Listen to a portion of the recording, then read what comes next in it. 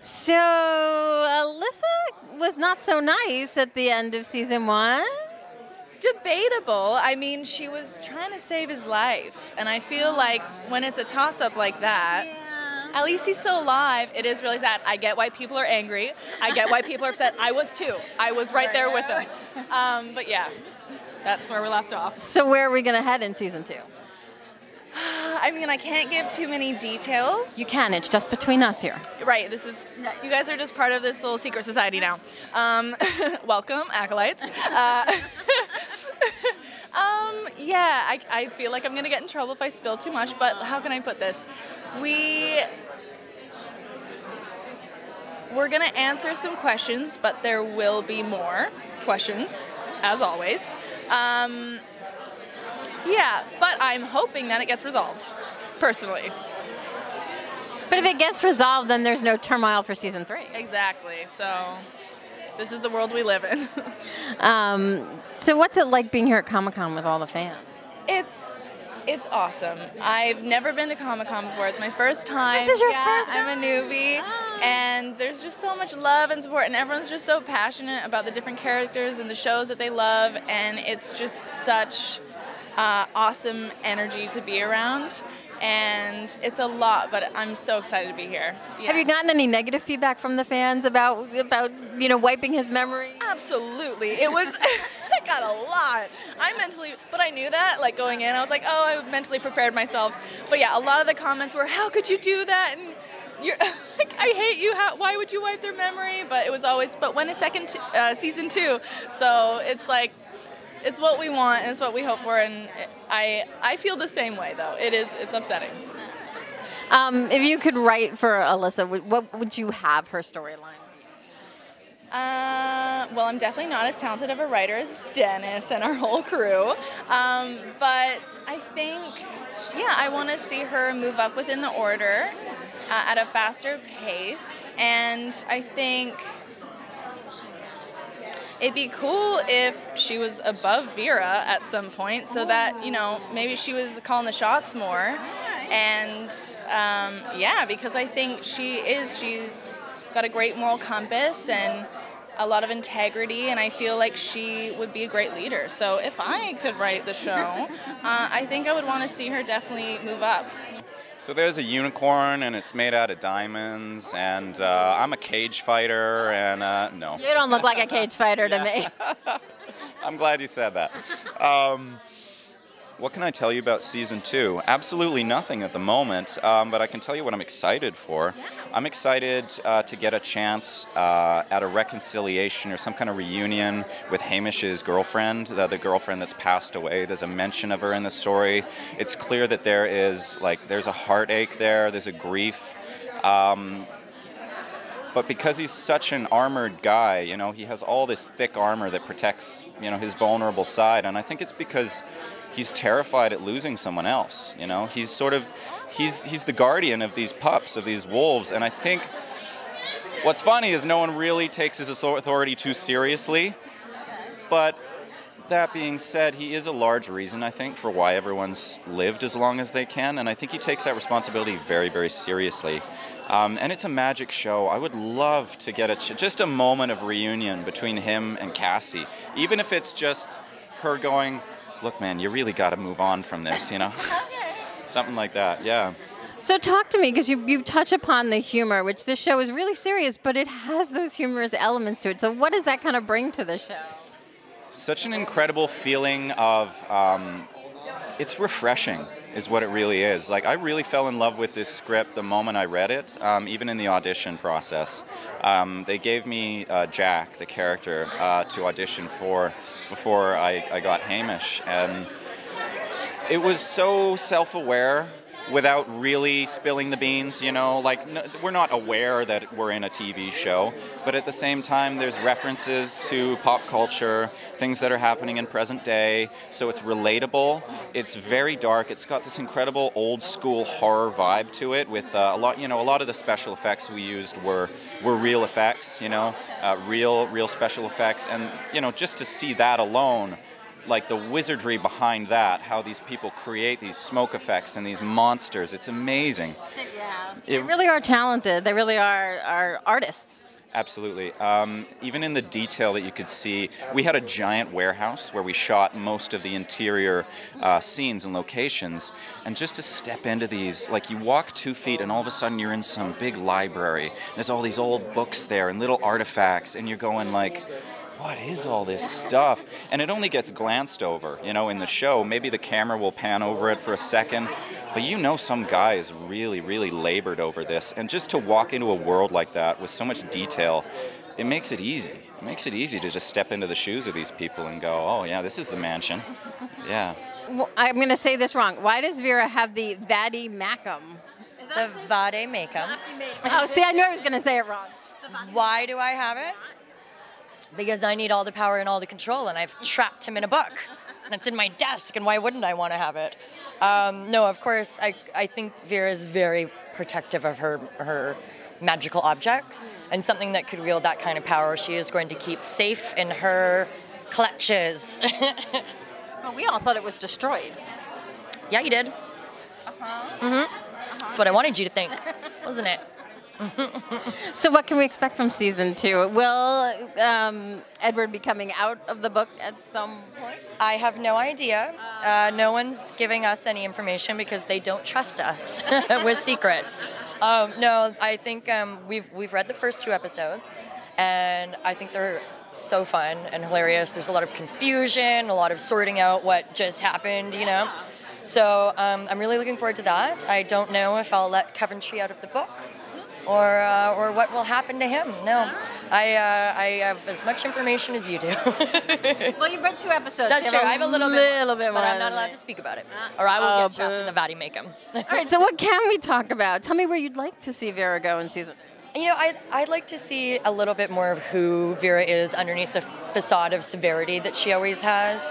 I think there's a backstory there that I would like to find out. I also appreciate seeing her take all of the kids under her wing. You know, I feel like she really does love them all, even though she's a giant bee about it. But so I'd like to see some more of that. I'd like to maybe go outside once or twice because I'm always inside. But yeah, I mean, these guys are such great writers that I'm never like, oh God, I wonder what's. I'm like, I can't wait to see what's going to happen to myself and everyone else. So it's always really exciting for me. Were you surprised at all about the reaction from fans about the end of season 1 with the werewolves getting their minds kind of, I don't want to say they're erased, but just really buried deep? They were pissed, and I loved it. The entire plot of the season. That would be awesome. Okay, well, I'm not going to do it. Randall in season 2, he's very similar to Randall in season 1. He just doesn't remember that yet. What happens when they get their memories back? What's going to happen? Chaos. Yes. Did you see the panel? No. Oh, okay. All right, give me all the deets from the panel. I mean, yeah. We read a scene from season 2. I guess that might be out there or whatever. But there's some crossover between the Wolves and the Order in season 2, which could be interesting to see where that goes or how deep that goes. So we'll see what happens. Where would you like to see Randall go in season 2 if you could write it? Oh man. I just answered this question, but I want to give you like a different answer. You know what I mean? I want you to tell me this what exact you same think. answer. I don't care. I think it'd be interesting if Randall explored more of his like vigilante side. Because he equates being a werewolf like being a superhero. But I think it would be interesting to see him become more of an anti-hero at some point, maybe, just to see like a darker side. I think that could be fun. Yeah, maybe the other guys are going soft, and he's like, no, we need to stick to our mission or something. I like that, actually. That would make it more interesting, don't you think? Yeah. Talk to Dennis. Might be too late. Maybe season 3. Talk to me a little bit about the fans. They're excited about the show. They're very passionate because some of them were very unhappy with the way season 1 ended. Yeah, I mean, luckily I didn't see any of that hate. I saw it on like Sarah's Instagram and like the main page for the I think part of the anger, or it was more just like you can't end on a cliffhanger. We want more. But that's all, part of the storytelling process, right? You need to hook them in, and luckily the fans were so great in helping us get a season 2, so we can now explore this future for the characters. Yeah. For season 2, we're starting off where we left off in season 1, where the werewolves are powdered and where the Order is reclaiming all of their magic artifacts and things like that. So going into it, we're going to find out exactly how much the werewolves remember, how much we don't remember. And also, we can't forget that we have wolf hides attached to us, and so what primal instincts are going to surface from there? But there's going to be new characters, there's going to be new love interests, and there is going to be a lot more comedy, just like in season 1. We're really leaning into that for this upcoming season, so I'm really excited to share it with everyone. We talked a little bit about the comedy with the others because it's not invasive in a way. It doesn't take you out of the show, but it really does help to lighten the mood a little bit. So for you, do you find that helpful as an actor, or do you find it to be distracting in a way? I find it so helpful to crack jokes and to keep it light. I think that that's a reflection of like how I live my life normally.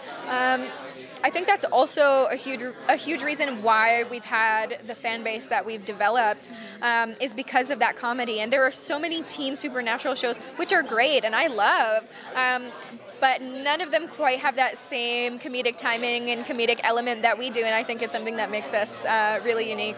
Tell me about your feelings when you first read the original scripts that you were in. So when I auditioned, I didn't actually get. Oh no, I did get a full pilot.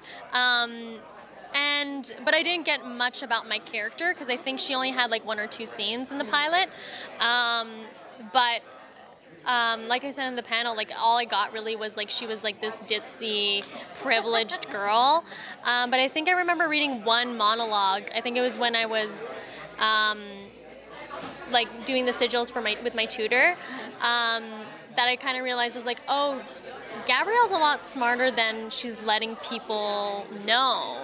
And I think that's what really hooked me on to her and to the series, yeah. She gets a lot of hate from fans. Does that concern you at all? It does not concern me. It, however, concerns my mom. Yeah, she, get that. Yeah, which I mean, I don't blame her, but it was funny because like Netflix posted a photo of me as Gabrielle, and I got a phone call from her, and I was like, hey mom, like what's going on? And she's like, I'm just reading the comments on the photo on Instagram, and people are just mean. They're just mean. She's like, I think I'm gonna let them know. I was like, Mom, don't worry about it. I was like, it's a compliment. Like they're super invested in the show, and I mean, like Gabrielle's not the nicest human being right now. You know what I mean? So, but she was so offended. She was like, they should know that you're an actor. That this is not really who you are. I was like, don't worry about it, Mom. So yeah, Mama Tronco. Yeah. She's a little protective. She's a mama bear, yeah. So, but by the end of season 1, I think the fans are also a little mad at Alyssa, just as much. I know, but aren't you too? Yes. Yeah. I was pissed when I read that. I was like, are you kidding me? I was like, you could have done this in episode 1, and you chose to do it 10 episodes after? I'm like, that's awful. But it kind of leaves us with potentially a little bit of a reboot going into season 2. I mean, if you want to look at it that way, but I was upset. But I guess it is like kind of a writer's dream to kind of have a clean slate, and it really can go anywhere. Yes. So I think that's what the exciting thing is. Yeah. So where would you like to see Gabrielle go in season 2? I would like to. I mean, I really love her dark side, but I feel like she kind of has a missing piece of like, why is she kind of like this? Like what's happening? Like why? A backstory. A backstory almost, you know, just to tell people that she's not a bad person. She just got a little carried away. Where did the idea for this show come from? What brainchild came up with it? Man, it started out as a conversation between myself and Chris at Netflix, where we were just riffing on what monsters we loved. And it was like one of those first date moments where he's like, "You like werewolves? I like werewolves," and then we just sort of riffed from there. And then I said to him, "I'm going to go off and come up with a pitch." and the order sort of grew out of that initial conversation. Are you surprised at the fan reaction, how much they love the show? I'm thrilled with it. Gratified. Relieved. Yeah. Yeah, thrilled for sure. It's a pretty amazing experience that I've never had before, where you have a show that gets released globally simultaneously, right? Like generally you do a TV series, it airs in certain countries at certain periods of time, and there's a slower sort of rollout and reaction to it. But this was like instantaneous and really, I have really a fun exciting. story about this, if I can. You remember? Please. So my daughter and I were down in the Dominican Republic when it got dropped, and so we started watching 2 episodes every night. So we, polished it off while we were still down there. She's a Comic-Con sort of kid, does the cosplay, all the rest of it, and she said to me one afternoon, "Well, Mom, your show's going to be a hit." I said, "Why is that?" And she goes, "There's already fanfic." Yeah. That means definitely. It's got a following. It's definitely going to be big. Yeah. Let's talk about season 2, because I feel like you can almost reboot the show, because the werewolves, I keep telling people I don't feel like they've lost their memory. I feel like they're like suppressed. Right. So where are you going to Maybe we should get her in the room. Yeah. That's an interesting theory. Yeah. I want credit. I want writing credit. No, we're going to have you sign that. Yeah, we have documents with dates. I've got it on video. Yeah. Well, it's, It is an opportunity for a reboot if you want to take it that way. Yeah. And, but I'm not sure we're going to take it that way.